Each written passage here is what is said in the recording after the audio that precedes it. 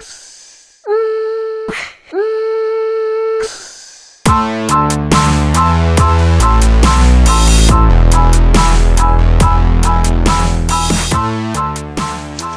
going on, everyone? I hope you enjoyed watching me suffer do that rear carpet. Wasn't the best of videos. I started it kind of late and I didn't know how I was going to be able to show you guys that video in the back of the car. But, you know, what are you going to do, right? So I got my final piece in tonight to get this car rolling again. Not driving, not stopping, rolling. And that is, where is it? There it is. It's my front brakes. This company doesn't need any introduction. I went ahead and purchased the Strange heavy-duty 4-piston brakes. I've talked to a lot of people, like I said before, who've driven it on the street and they haven't had any problems. We'll find out. Worst that happens is I sell the kit and I buy something else. But I purchased this through Team Z. You know, the least I can do, everything they've done for me, is at least give them the business, whether they make a little bit on it or not. It's the least I can do. So, this is the whole kit. Showed up today. Let's get this unpacked. Get this car rolling. Well, it won't be rolling tonight because I didn't get the correct hardware for the control arms. I just went and bought 9/16 bolts because 5/8 looked freaking huge, and I get home and, you know, I decided to actually measure the hole, and it is 5/8. So I gotta go return the hardware and get, oh god, get 5/8 hardware tomorrow. And then it could be rolling again. Alright, let's start opening this up.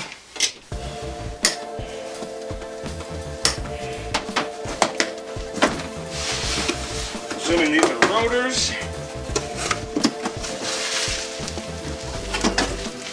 So pretty. They feel so much heavier together. I mean, it's like a skeletonized rotor. Pretty cool. Oh yeah. Kind of wish I got the polished ones. I don't know if that was an option or not, but oh yeah. Nice. 4-piston calipers. What's this, a 3AM on the back? Yeah, 3AM, so I gotta get new brake lines. Got bleeders top and bottom. It's got an arrow on there. I don't know if that should be facing up or down. I don't know. Oh, right hand. So, facing up. Right caliper. We'll just this. Box there. This is obviously the left caliper. This gotta be all my bearings.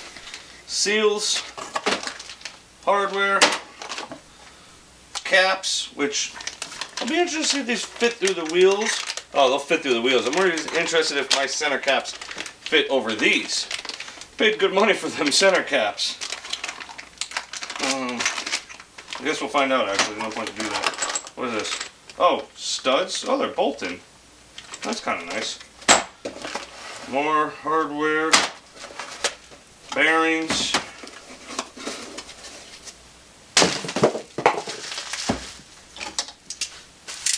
Hub. Very nice. Oh, that's nice. The race is already installed. Nice. Brake pads. Get your brake pads here. I don't know who makes these brake pads, actually. There ain't much fucking meat on them, but calipers are tiny, so it doesn't surprise me. And bracketry. Strange. I love all the strange stuff. They do such a good job on just making it really nice. Except for the big scratch I just put in it. Give me the other one. There we go. Inboard side. There's your whole kit. Rotors all the way down to bracketry. It's a lot of pieces, but you know, it's not something that's too hard to figure out how to do. I don't even think you need instructions for these. What kind of bearings they use? Timken. Granted, if you remember from the last video, we find out these are made in China now.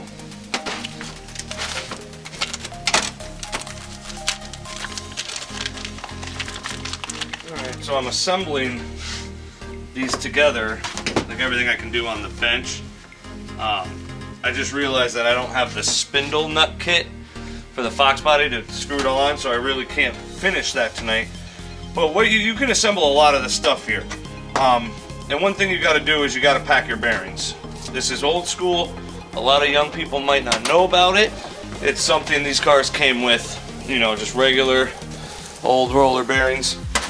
And they make bearing packers, but what I've always come to do is I put gloves on and I just take this and, you know, I get it all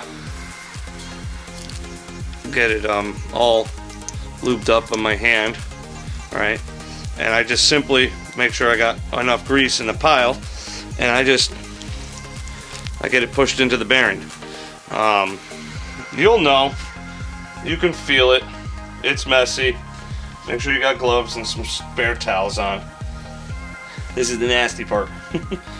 I work on cars all day long, I still don't want to get grease all over me, especially this shit, because it fuck stinks, and I got it on me. Ugh. So you can put the back bearing into the hub, make sure it's all greased up, and what you can do is you got to put your seal on. Now, a little lube on it. These might just be able to just be tapped right on. Need to go crazy with it. Yeah.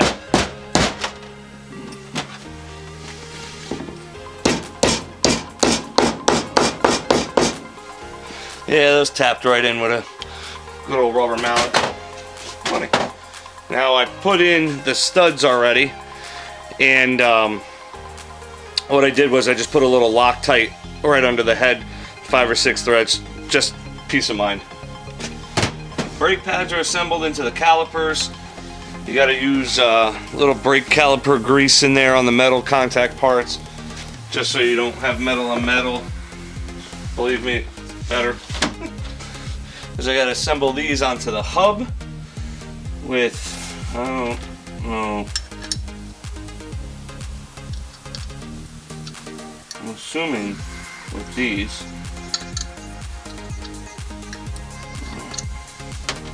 Maybe not. Maybe with these. Okay, those thread onto there. That's for the caliper. So this probably threads into the hub.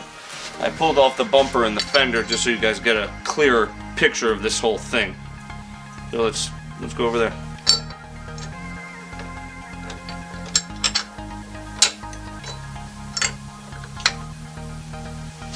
Those don't have any nuts on there.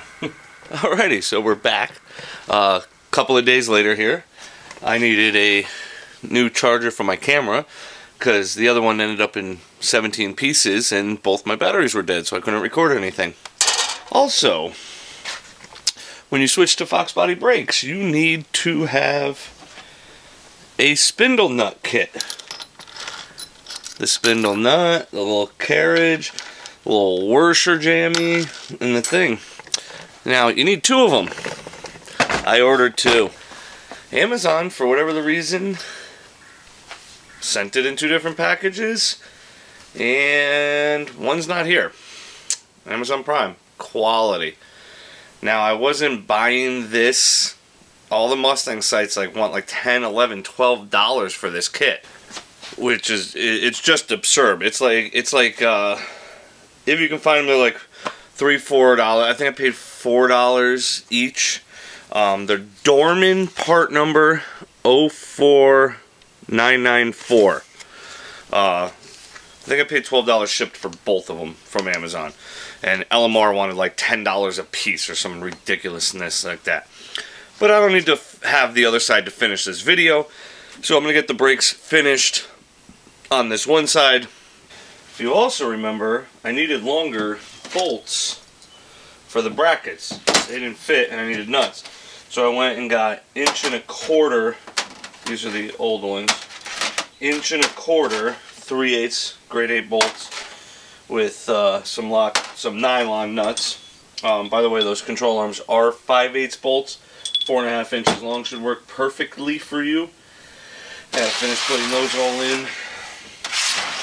Now, we got the back bearing in with the axle seal on. We got to pack this thing full of grease front and back. I don't have a grease gun, which would make life like 18 times easier right now. But work with what you got. There's like a little channel in the hub. You want to fill it up with grease. This is not something you want to skimp out on. You want these to stay well maintained and everything. Pretty well lubed. I'm gonna go stick that on the spindle. Got your front bearing, your little boy. Remember, pack the bearing the same way. So now that you got your rear bearing in with your axle seal, you fill this thing up with grease. You got your front bearing in. You got to assemble your spindle nut kit, and I mean, you got your washer with the little keyway thing on it, and you just push that in there. You get your nut. Go. Now you don't want to just lock this thing down and call it good, then you won't spin. So what I do is, there is a torque procedure. Oh, I hate this breaker bar. There is a torque procedure to this if you want. I think it's, you lock it down like 17 foot-pounds and back it off, because you got to see like the bearings in the races. And hopefully your thing stays on better than mine, because this is severely pissing me off. So you want to make sure your bearings are seated well. Spin it back off. Feels solid. Now, anybody who's done this before, that you know, you can do it. This thing's gonna go in the garbage once I'm done with this job. I'm done playing this, and this is why Craftsman tools suck. Oh, I probably just offended a whole lot of people there. It's an opinion, guys. Don't worry about it. So, the torque, full torque rating is like 20 foot-pounds. Guy I used to work with taught me how to do it this way, but it's a pain in the ass. I don't think I have a torque wrench style. It's inch pounds though, which is like 240 foot-pounds. Inch pounds, I'm sorry.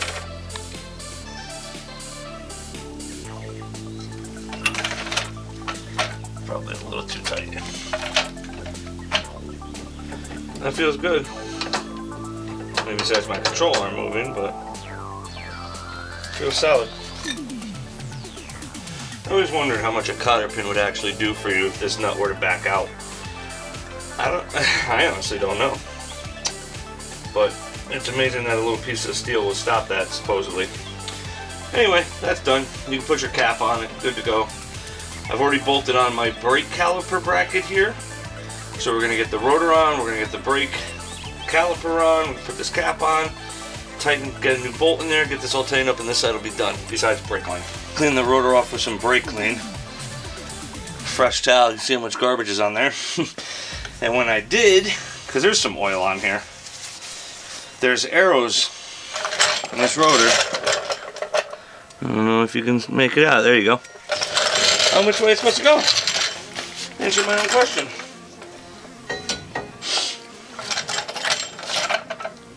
Now, sometimes these calipers have to be shimmed onto the bracket. Nothing's perfect in the race car, if we haven't noticed. So let's snug the rotor on. You're gonna get the calipers snugged on. We'll tighten it down, and we're gonna see how much side to side in the caliper we have. So right now, it's actually looking pretty damn good. Maybe a shim, maybe. Yeah, so the caliper's a little far this way, so that's fine because we could shim it back. I'm gonna start with 2 shims and see where that takes us.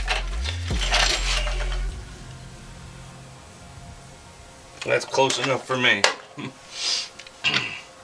I'd have to get a micrometer out to see the difference on that one.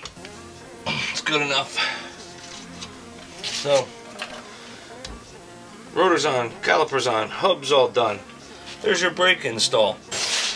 Alright guys, brake system's all set. Got everything for the brake system minus the brake lines, but Josh is super quick with those. I tell him what I need, the colors I need, and he has them to me within a couple of days. But once I get the brake lines back from him, I can check all the brake lines again. I think I have a leaking rear caliper from the brass washer on it, which I probably just need to put a little extra oomph into it, and then the braking system will be done once again. I got some more stuff on the website. If you would head over to racestatusgarage.com and check it out. I'm adding, my wife's adding stuff more and more as the time goes on. Like I said, we're working on a ton of stuff. That would be great. I'd greatly appreciate it. Now get out in the garage, grab a cold one. Tonight I got a juice box thing. Tropicana Kids. Fruit punch, good stuff. Get out in the garage, grab some wrenches, grab a cold beer, and get something done on your hot rod, guys. Have a good night.